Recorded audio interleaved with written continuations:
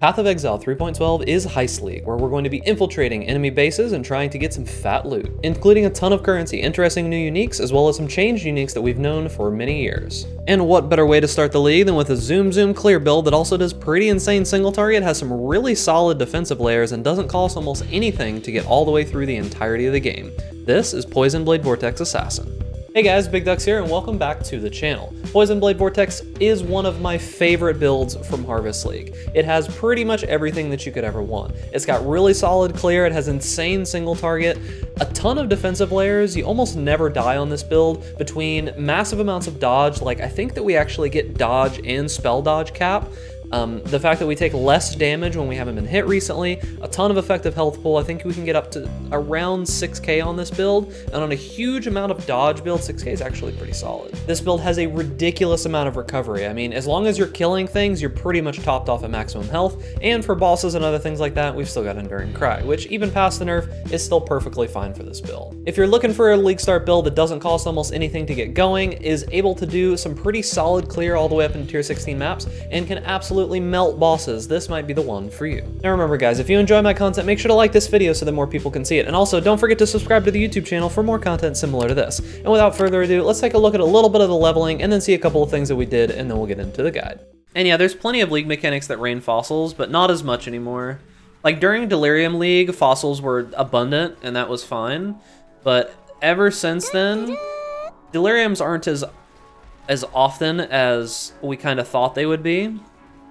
They're kind of random, you know? Like, I don't feel like they're as often as we might have thought. It's time to get serious. This should be interesting. I haven't actually done serious on this build in quite some time. That pun was seriously bad.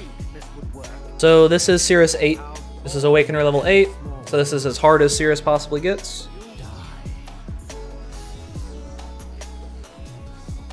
Oop, did I just walk outside? I moved too fucking fast, dude. Pretty easy. Yo, why you gotta be like right on the edge, dude? I'm gonna accidentally walk out of the zone.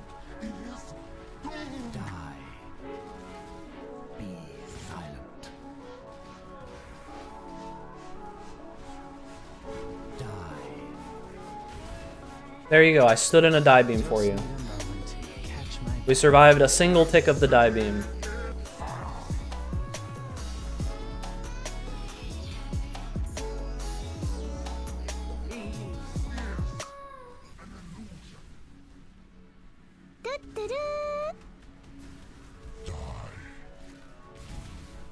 Yeah, I mean, as long as I don't lose him, it's not too hard on this build.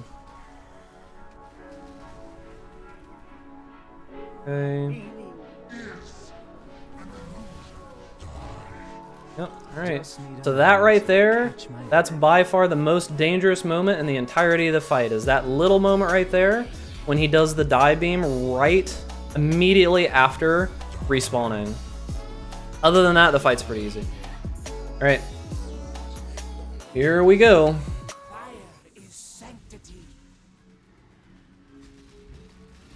Alright, we dodged the spears. There, we dodged the big spears too. Alright, where is the mirror? There's the mirror. Oh, that was a terrible idea. Holy fuck, that was a terrible idea. Why would I put down fucking Volblade Vortex? Please be nice to me, Volblade Vortex. Oh, that was such a terrible idea. What the fuck was I thinking? Holy shit. Thank you. Thank you for the 100-bit distraction. Alright, where's the shield? I don't see it. Fuck, I don't know where the shield is. I have no idea. It's somewhere. It's somewhere. Yeah, I don't know where it's at. Is it that one? I think it has to be that one.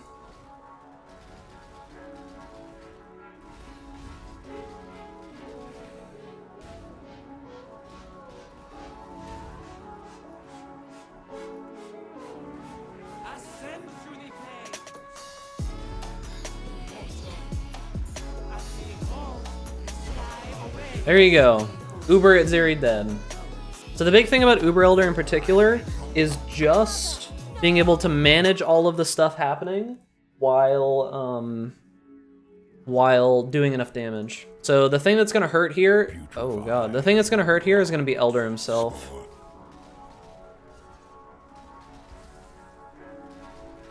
It depends on if the Elder's abilities hit me very hard. Okay, so that hurts quite a bit. I actually think Withering Step might get me killed here. I'm moving too fast. Like legit, I'm moving so fast that it's actually hard for me to control the character sometimes.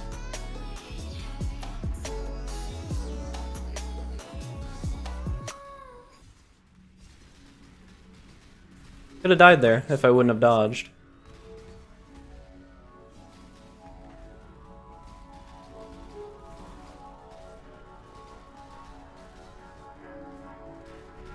I have so little room to move. You're really just gonna sit right inside of him, Elder? Is this how we're gonna do this? What is this?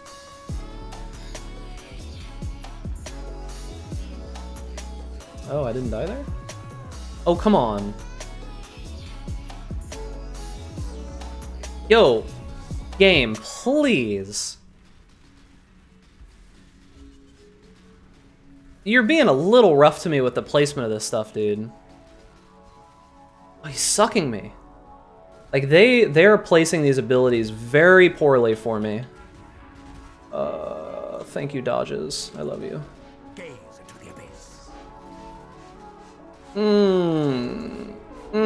Yeah, so much room to move.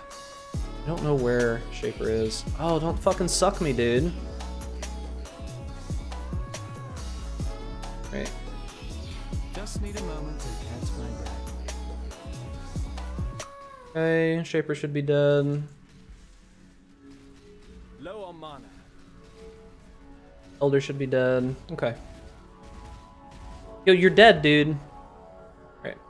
Alright, not too... Alright, where's my items? And it's terrible. Yeah, I mean, even with me just like sloppy, just tossing myself in there, I did it. Like, it wasn't that bad. Like, the thing about it is that the build does enough damage, as you can see, that it's just whatever. Alright, so this is the Poison Blade Vortex Assassin. Now, this build is one of my favorites, actually. We played this more than any other build in Harvest League. It does pretty insane damage, and when you really get going, yeah, you can zoom around the map pretty fast. Now, this build mainly revolves around poison damage, and what poison damage does is it's based off of physical and chaos damage that you deal, and it causes a stacking debuff, and I think our current poison damage lasts for about 10 seconds. Now this build, I've invested very little into the gear on this build. This really doesn't require a lot of money. Cold Iron points are typically like 5 chaos at most. The Devouring Diadem is the most expensive piece of this entire build. This helmet can be pretty expensive early on in the league, but it's not required. If you don't have this, just run one less aura. Other than that, it's fine. Random 6-link chest piece, this isn't anything special. I actually just crafted this myself. And then a bunch of just random rares. This ring I harvest crafted, but you could actually make this ring with just like some ailment fossils or something, however they're changing them, I'm not exactly sure. But you could just use some fossils and you could definitely make a ring like this, or even make a better one. Yeah, just cold iron points, random 6-link chest piece. We don't have too many crazy jewels, just life damage. There's not really anything insane here. For my cluster jewel, I'm literally just using a medium crit cluster jewel just so that I can get overwhelming malice. You just need to get this on something, right? We crit enough that this is up 24/7, we don't have to worry about it. And there's nothing else to the build. It's very cheap. All of this gear, as long as you're not counting the Devouring Diadem very early in the league, all of this gear cost me around 50C. I bought this diadem when it was around 15 to 20C or so. This chest piece I got for around 25. The rest of it was just random stuff that I either found or bought. It really, there's nothing special here. All right, so we're gonna do a tier 16 map. This is going to be a tier 16 Overgrown Shrine. It's got vulnerability, elemental weakness, negative max res, monsters move, attack, and cast faster. We're on tier 16 in Awakener level 8. We're also going to be running this this as a Legion map, and we're gonna put Einhar on there, so you kind of get an idea of how the build actually plays. So the main way that this build works is that we cast Unleash Blade Vortex, which means that it's going to cast multiple Blade Vortexes at a time, and we stack poison damage through Blade Vortex. Now, Blade Vortex is an ability that just kind of surrounds you with some spinning blades, and they hit a certain amount of times. The hit rate currently on this is around 7.5 times a second, according to Path of Building. So we're stacking quite a few poisons. Now, poison is one of those things in Path of Exile where you can legitimately stack some pretty insane damage, especially on single target. With very little investment, I mean, we're at like 50C that I think I invested into this character, and that was relatively early in the league. We're doing like 8 million-ish DPS, and it's not too hard to get there, right? So one thing that a lot of people complain about on this build is going to be the clear. Now, Exploding Chest did solve a lot of that. However, some people really aren't going to be able to get that in the next league. So what I want to tell most of those people is that Plague Bearer is more than fine for clear. You're not going to have any issues. The cool thing about Plague Bearer as well, it's this poison little aura that you see pop out there, is that it replenishes itself almost instantly. When you actually get to maps and you start doing some pretty serious damage, you will stack, ooh, that was really close. You can kind of see the recovery of a build. I think that was Porcupines that did that. Too bad we don't have the Exploding Chest anymore. The Exploding Chest actually solves that problem. But you can kind of see that when you pop out Plague Bearer, it's AoE clearing no problem without us even doing anything, right? Like, you don't have to do anything extra. It just is going to immediately, look at that, we pop straight back to full. Like, rewind the video a little bit and check out the number up at the top left if you didn't see how quickly that went back to full. But single target damage is amazing. Clear is pretty solid, especially on these like smaller linear maps. You can pretty much clear without any backtracking whatsoever. You just run through the map at full speed. Now, this build also does some pretty solid single target. Now, I let my Plague Bearer run out, so we're not gonna have anything special here. It's just gonna be Flask, and I'm gonna pop cooldowns here. So you can see that starting out the DPS isn't great, but as you sit on the boss, you can start to see how much damage it actually ramps up. As you sit and stack those poisons up and get them going, you're legitimately going to do some absolutely massive DPS. Now, this build is one of my favorite bosses of all time. You can use Enduring Cry to just help sustain yourself in between boss hits. When we have our elusive going, let me see here if I can find it. So defenses, chance to dodge is 40 and 30. When we have our elusive going, I don't have my Flask going. It would have been at around 75 there. But you can kind of see that when we do pop our elusive, we're at 40 and 30, pop our elusive and we're at 64 and 54. That gets increased by another 10% there. So on top of everything else, really, really powerful build. All right, so now that you've seen a little bit of what the build is capable of, let's talk a bit about the basics of it.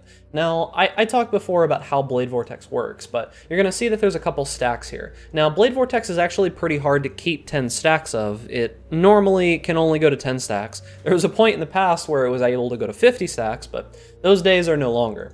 Now we have a maximum stack of 10. Now to keep that up adequately, we're going to be using the Unleash support. And what this means is that you only actually have to cast Blade Vortex every few seconds. You don't have to cast it that often. It's just every couple seconds, you just pop it again, and it will stay at 10. If you keep looking at that number up at the top left, I'm only casting every 2 or 3 seconds, and it will stay at around 10 stacks. Now, you do maximum DPS while you're at 10 stacks, but you also need to make sure that you're utilizing Plague Bearer to clear. There isn't a lot of mechanics of this build that you really need to worry too much about. We stack Wither through our Withering Step. This is just a little circle that'll spawn around your character, and when you use an ability next to an enemy, or when an enemy enters the area, they're going to obtain 6 Wither debuffs. This is typically enough to keep max Wither stack on bosses as long as you're actively managing it, but the build itself survives off of one thing.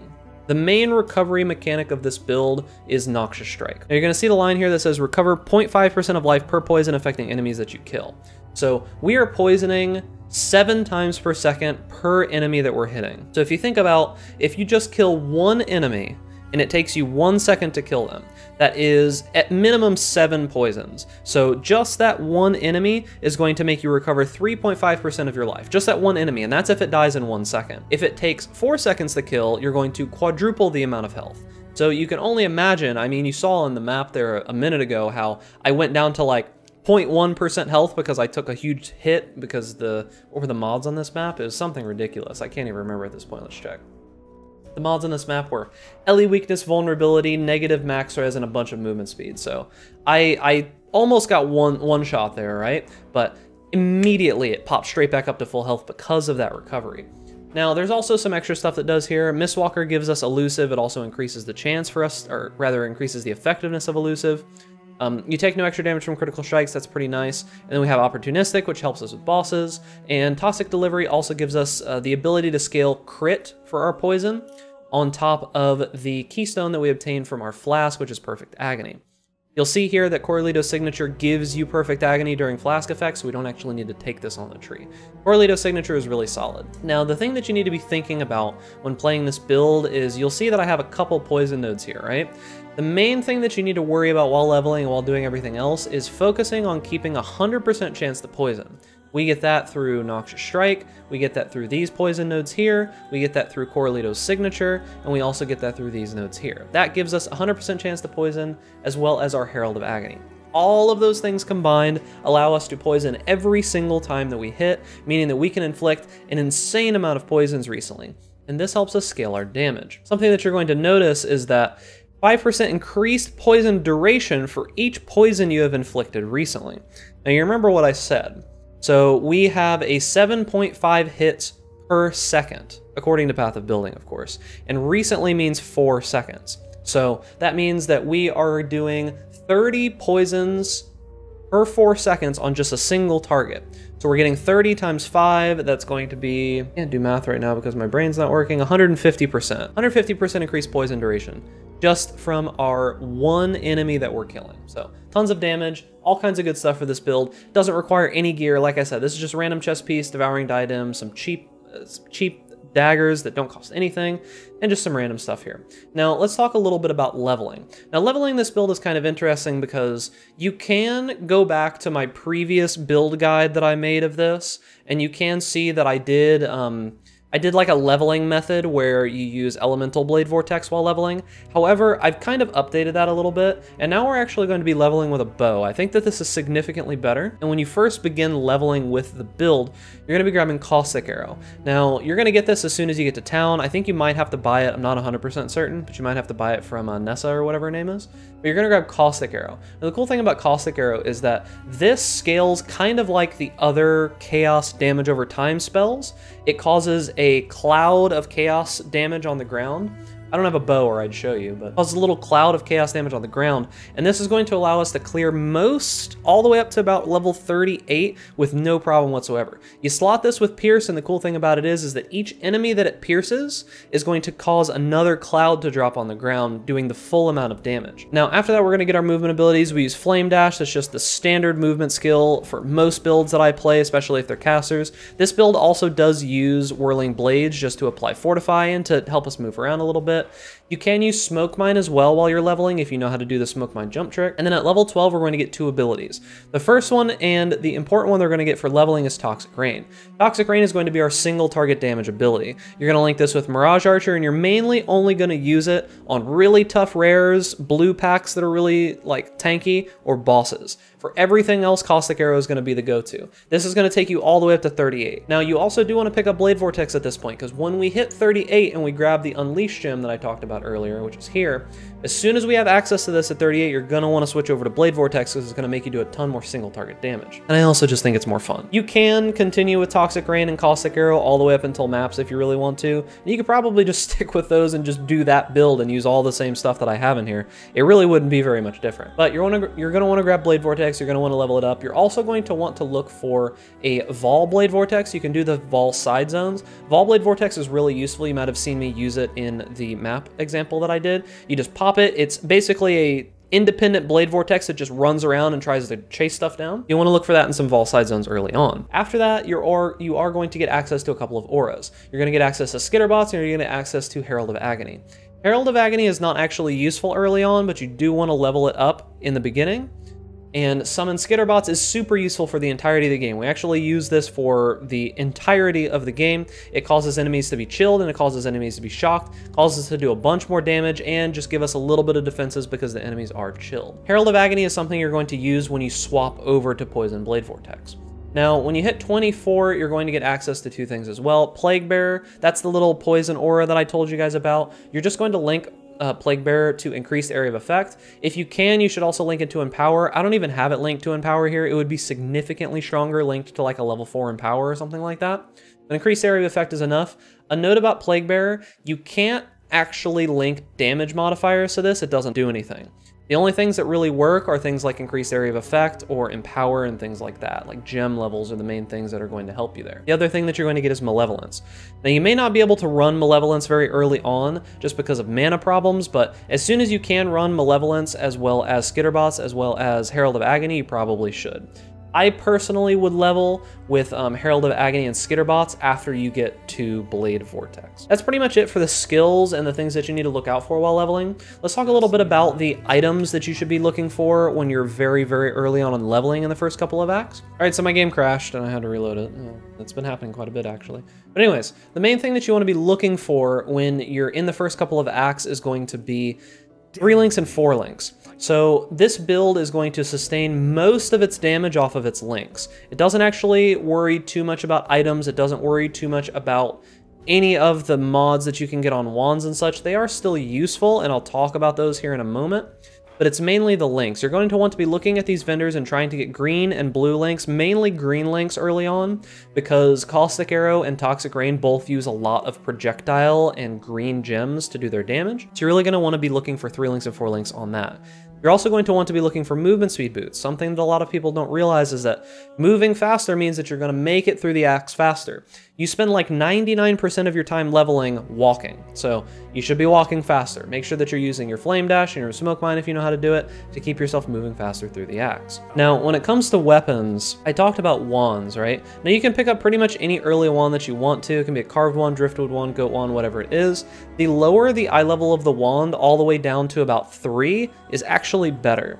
So I'm going to show you guys what I mean here. Now I'm going to have to actually find my alterations, so give me just a second here. So I'm going to grab a couple alterations here and you guys are going to see what I'm talking about. So unless I get horrifically unlucky, it is pretty easy to roll some crazy mods on these low-level wands. Now you see most of the stuff that I'm rolling here is actually useful. You're going to see lots of damage, you're going to see lots of damage over time multiplier, there you go. If you're playing my Creeping Frost build, this would be an awesome wand, and I got it off of like 5 alterations. You can keep going, +1 to level of all lightning spell gems, that'd be good for my Archmage build. It's kind of ridiculous how easy it is to roll a really, really solid wand early on. Added fire damage to spells. Added fire damage is really good for leveling with Stormblast Mine early on. 20% spell damage, added lightning damage to spells. You can kind of get my drift. Now, there is one modifier that you're mainly looking for on this build, and that is going to be the Chaos Damage Over Time multiplier. Now keep in mind, rolling a wand like this is only useful once you've swapped over to Blade Vortex. Before that, you're just going to be using whatever bow. So I want to tell you a little bit about the bow as well. Okay. Now, the best bow that you can possibly get, I don't even know if I'm going to be able to see it here. Welcome. Best bow that you can possibly get is a 4-link short bow. Now, here it is right here. No, that's a crude bow. Oh, it actually has attack speed on it though, so it's similar. But the best bow that you're looking for is a 4-link short bow early on. The only thing that matters is attacks per second. So what I would suggest that you do is when you find a short bow, just grab that short bow, doesn't matter if it's white or anything else, and try to craft attack speed on it if you can. As soon as you get to Act 2, you're gonna get access to your hideout. You're gonna get that through Helena. The quest that's over here in the Chamber of Sins, when you save Helena, she's right here, she's going to allow you to choose a hideout. You can see that, right? So when you go to that hideout, you're going to have access to this crafting bench here. This crafting bench is going to allow you to craft attack speed. And you'll see here, the lowest level attack speed requires 24. So as soon as you're able to get attack speed on your bow, that's all that you really need to do damage. If you were able to get a Chaos Damage Over Time multiplier attack speed bow, that would probably be good enough to not even switch over to Blade Vortex for quite some time. However, as I said, when you do hit 38, it is pretty easy to roll just some Chaos Damage Over Time multiplier. There you go.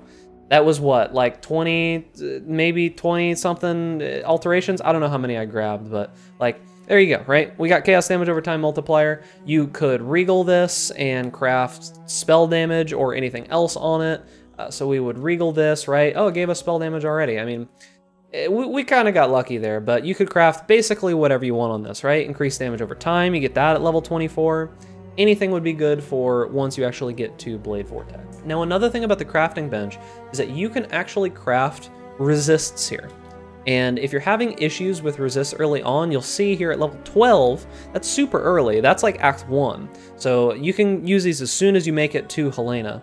You can craft up to 20 resist, 20 fire, cold, or lightning on any piece of gear. You've got like 10 pieces of gear here. 1, 2, 3, 4, 5, 6, 7, 8, 9, 10. Yeah, you've got 10 slots of gear that all can have 20 resist crafted on them for a single transmutation orb. So, I mean, that's up to 200 of any resist that you want, right? And you only need like 75 of each one. So, I mean, that could help you get almost all of the resist that you need for the entirety of the game just by crafting some low resist on your pieces of gear. And as you level up, you're going to get access to higher ones as well. So make sure that you're checking for your resistances, keeping them up at around 75 at all times, and making sure that you're not, you know, dying instantly to one-shots because you're not itemizing for life properly and itemizing for resist properly. It's really important for while you're actually trying to do your league start. So now the last thing that I want to talk about is the Path of Building. Path of Building is a program that's going to allow you to basically like just test a character and change all the different little variables. I highly suggest that you go down into the description below this video, you download the Path of Building community fork link down there. It's updated by the Path of Exile community. The program was made by a guy who works at GGG. You don't really have to worry about it whatsoever. And there is a Pastebin link down there that you should grab, import, and you can check everything about this build. So we're going to jump over into the Path of Building so I can show you a couple of things about the build. And yeah, let's go. Okay, so over here in the Path of Building, I spend a ton of time on these. Like, legitimately, I spend a ton of time getting all of this as well crafted as I possibly can.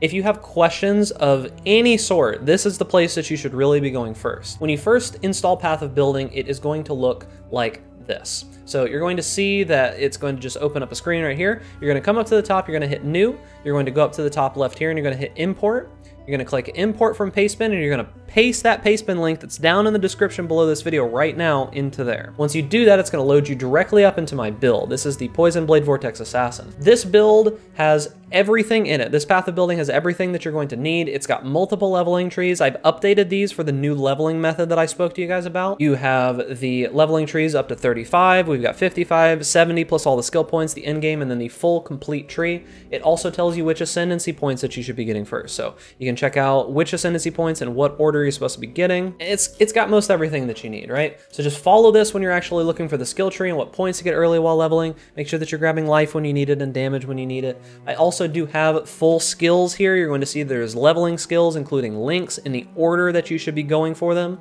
So like for Caustic Arrow example, if you have a 2 link, you should be going for Pierce. If you have a 3 link, you should be going for Void Manipulation. If you have a 4 link, you should be going for Vicious Projectiles. That goes for all of this stuff here, right? You should just be going for all of the stuff that you can get here.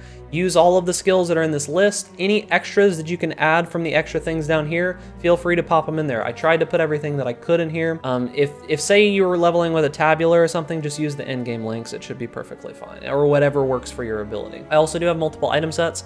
I've got my gear, which is the pretty cheap stuff that you saw in game earlier. This is just like 50, 60 chaos worth of gear. I also do have like super unobtainable high tier end gear, like a corrupted 6-link Kintsugi with +2 to socketed duration gems and some like despair corrupted gloves. If you're looking to do like a ton of damage and you want to invest like 100 exalts into the build, look at this. It'll give you some pretty crazy numbers. I mean, doing 19 million DPS, and honestly, I could probably get this higher if I did some crazy crafting and used everything else that I probably could, but this is about as far as it goes. I mean, we've got corrupted cold iron points and all kinds of that. And the last thing is the notes section. I spend a lot of time making sure that these notes have pretty much everything that you need, okay? So these notes have frequently asked questions for if you have some kind of just common question that you don't know the answer to. All of it's in there. It's got leveling information. It's got how to play the build. It's got the configuration and why I choose the things that I do. I've got as much information as I could pack into here. I've done my best, right? So if you have questions, make sure that you go and look in these note sections first before you go anywhere else, because it should be in here. All right, guys, so that is the Poison Blade Vortex Assassin, a really, really powerful build, probably one of my top choices for League Start. Now remember, if you have questions, make sure that you go into the Path of Building, check out those notes,